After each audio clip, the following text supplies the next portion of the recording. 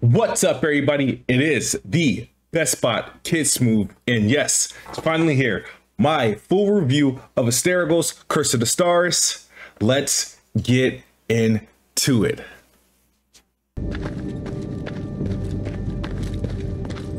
Stop right there. Wait, are you from Aphis?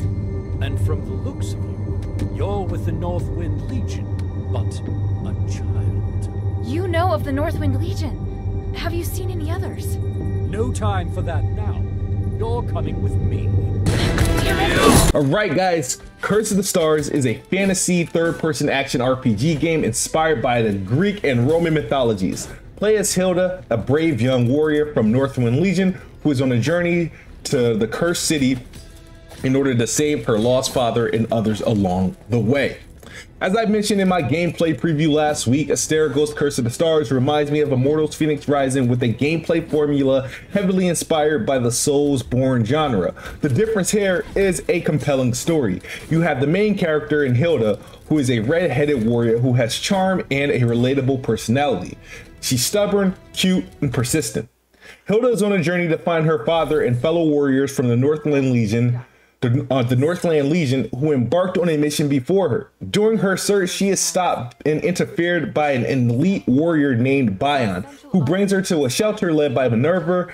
From there on, Hilda is given guidance and objectives to complete from Minerva, who agrees to help Hilda on her journey if she helps her. This is the no, you help me, I help you questline.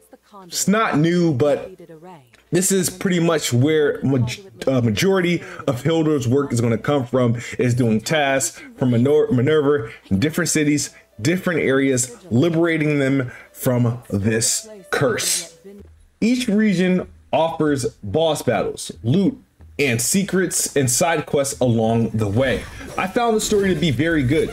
Key plot characters are fully voiced, while some other quest lines and interactions are not fully voiced. It must be read via text. The game does a good job making use of its relatively small scale. Each area feels bigger as you unlock new paths and find new dungeons on your way. I spent nearly 50 hours in my first run, with nearly 10 plus of those hours revisiting areas I'd beaten before, but didn't discover new locations up until my second run around. Decisions and choices. The game throws some choices at the player that are met with consequences that impact your story moving forward. So what happens if I avoided the fight with Barad, the Lord of the Black Street, at the start of the game? Many of the main characters were disappointed when they learned of his demise, despite the trouble he caused. What would have happened if I beat Bion during our first encounter? Losing that fight had me at Minerva's mercy. Off the bat, the game does a great job telling the story and telling other stories throughout the journey, whereas your typical Soulsborne games rely heavily on lore and environmental storytelling. The gameplay loop. From the start, you have access to multiple weapons, 6 to be exact. However, you can only equip 2 at a time and use elements from others in specialty moves if you choose to. Coming off the likes of Elden Ring and Assassin's Creed Valhalla, my primary weapons were sword and shield and a staff for range attacks. I made sure to max out these both and it heavily determined how I would play the game moving forward. Without the sword and shield, you can't block or parry as effectively. Without the daggers, you can't pull off extended combos or dodge as fast. Without the hammer, you can't pull off moves that impact and hit multiple enemies at once. Hilda also gets these elemental enhancements.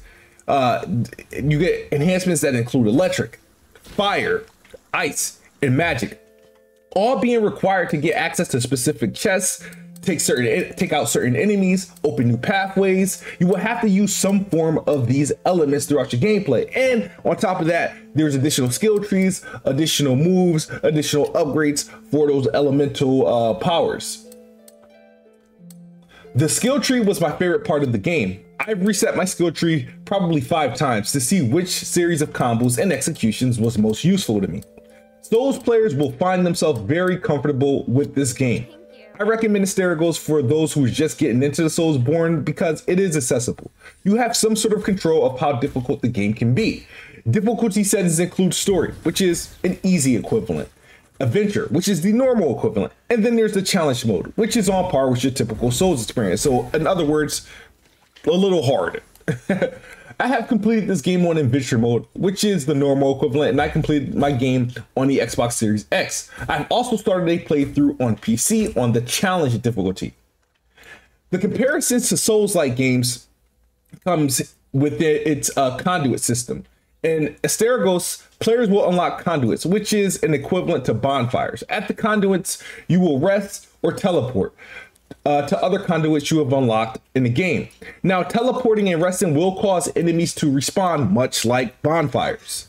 Instead of earning souls, you earn Stardust. Stardust is the in-game currency you will use to replenish potions and upgrades to your weapons in the game. Upon death, you lose some of that Stardust, depending on what you have equipped, but not all. So, no need to worry about chasing down enemies that killed you or going back to boss fights that killed you to make sure you pick up your Stardust, because you don't lose access to that stuff upon death. And that's where it's friendly. You keep that in every Souls games.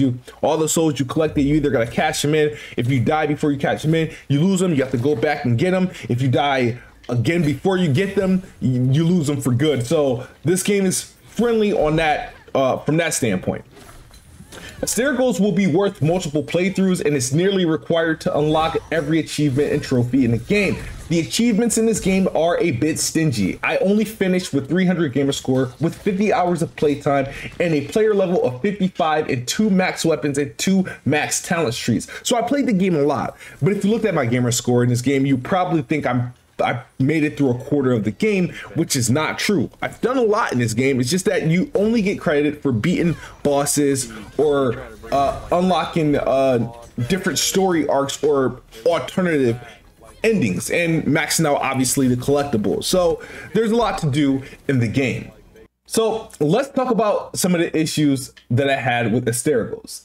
So there's no reliable map or waypoint or any direction to complete your objectives. So in some games, when you have like something like a path to clear, or they want you to go certain directions, or they'll highlight certain items or highlight certain areas with like a highlighted rock or a highlighted bridge, or you hit down on the thing and something will show up just guiding you. There's some sort of little guide that you get, but it doesn't really tell you where to go.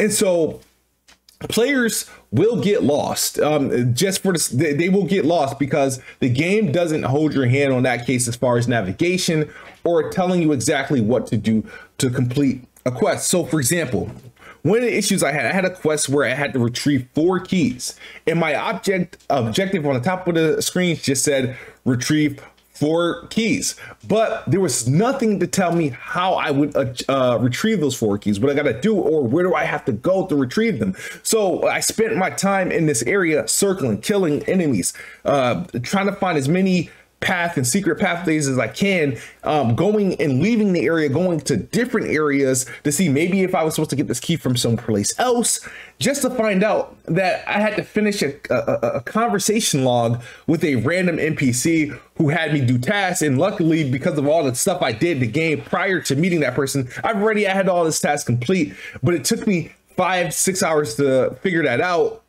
And I lost a lot of time because of that, when I probably could have advanced the game a lot sooner. So there are instances where players will get lost because there is no hand holding, there's no traditional map, there's no traditional waypoint, and that is sort of a knock on this game from my perspective. There are no graphic options for current gen consoles. This is a bit of a bummer. Now, the game does support AMD's new FSR super resolution technique, but I don't believe it's implemented very well. The game looks decent, but it's not striking. It doesn't look good. It doesn't look as good as last year's Kena Bridge of the Spirits or as the 2020 game Immortals Phoenix Rising. The game is smaller in scope, and the visuals still did not meet my expectations for being next-gen optimized games. The game also plays a little slow, to the point I thought I was playing at 30 frames per second, until I learned the game is targeting 60 FPS on current-gen consoles, which includes the Xbox Series and the PlayStation 5. But something about it still felt off. It wasn't until I played on a PC at 90 frames per second where it felt somewhat normal. A lot of these issues would not have been a big deal had the visuals been what I expected. So let me give you an example of like the performance and some of the weird things that was going on.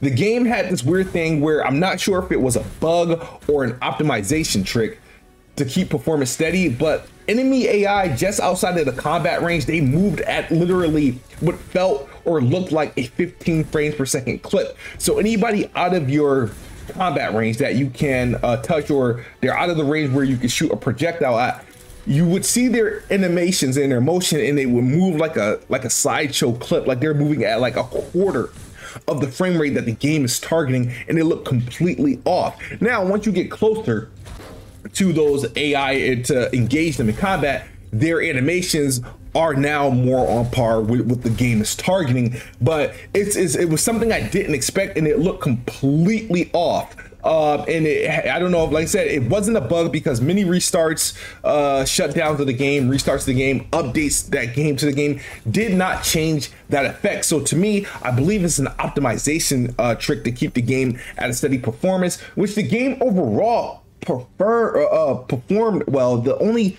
graphical issues that I saw was obviously there was low polygon textures at one point, which was a bug because after I restarted the game, I didn't see that error again. But there's things like ghosting. The visuals don't look as clean as I expected to be on a 4K, console. So there were some things there that kind of just, felt off about it. And like, I played multiple versions of this game just to make sure that I wasn't playing the wrong version. But all in all, let's continue. A lot of the, like I said, once again, a lot of these issues would not have been a big of a deal if the visuals were high quality. Thankfully, no crashes or game breaking bugs during my 50 hours of playtime, but those visual cues do still stick out on these current gen consoles. With that, here comes the verdict.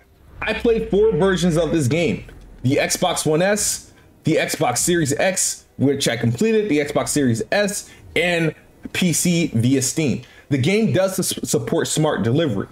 On Xbox One S, this version suffers from low resolution, ghosting, screen tearing at the bottom and at the top of the screen, and some lengthy ass load times. Now, some of the parts of the games that were load times or loading zones on the Xbox One did not exist on the Xbox Series. So I guess that's a testament to how fast this game is on the Xbox Series and PlayStation, where I felt like there was virtually no load times, where the startup screen on the Xbox version is actually a loaded screen, and I didn't realize that. So the Xbox One version, not the greatest to experience. Or Xbox Series X and S, now this was interesting, honestly. They both played the same, they both looked the same. So I mean, I don't know as far as like resolution, this thing targeting, I'm pretty sure there's sort of dynamic resolution scaling, or there's some sort of reconstruction. Like I said, this game is using super resolution, but side by side, the Xbox Series S and the Xbox Series X version does look and run the same. No noticeable frame drops, no screen tearing. And I played the Series S version on a non-VRR display, so it was like, okay, it feels like I'm looking at the Xbox Series version, so it's not too dramatic of a difference. The PC version, obviously, you could take things up a notch. I've been playing everything on Ultra at 1440p, upgraded it to 4K, where I can still achieve 60 FPS or better, around like I'm more so 70, 80s, but at 1440p, I was able to average around 100. There is no ray tracing available for the PC version of this game. So I gotta say this, overall, man, Asterigos for me is a high recommendation. It is a high recommendation, and if I'm going to put a score in it, it has to be an 8 out of 10. But I will say my recommendation does vary with platform. If you're on Xbox One, this is a less than desirable experience. This is more of a 6.5, 7 out of 10 experience. If you are on the Xbox Series and PS5, this is a solid 8 out of 10 experience. And if you're on a PC, this is an 8.5 out of 10 experience for the graphical options and how much better it can look on PC. But it does not support RTX. I don't even think it supports DLS or any of that nature. And I could be wrong, but at least for the settings that I was running. So therefore is that, but overall for the game itself, it is to me an 8 out of 10, a high recommendation. And a lot of my recommendation is based off for what it is. Now, Asterigos is it's a great game, and it's $35. So for $35 in this game, you are getting the best bang for your buck. And this is a sleeper game from Acme Games and Tiny Build. And it's probably the best of the Soulsborne inspired games that came out this year compared to Still Rising and Thymesia. So I definitely recommend this game for the story, for the gameplay, and just for the chance that these developers took on this game. Like I said, there are some lows, and that is the visuals on next gen consoles. There is, like, you know, the usual flaws with, you know, these smaller scope games, but for $35, this is a quality game, and the fact that you can probably push easily 100 hours into this game, and it'll be a well-deserved 100 hours. But if you want more from about Asterigos Curse of the Stars, please check out my gameplay preview. Check out the boss fight I posted of Barad, the Lord of the Black Street. If you enjoyed this review, please hit the like button and don't forget to subscribe. Yes, Asterigos Curse of the Stars, my verdict, 8 out of 10. Highly recommend. Thank you guys for watching. As always, Xbox is the best box, and I am the best bot. Good night or good morning if you're on the other side of the globe. I'm out of here. Peace.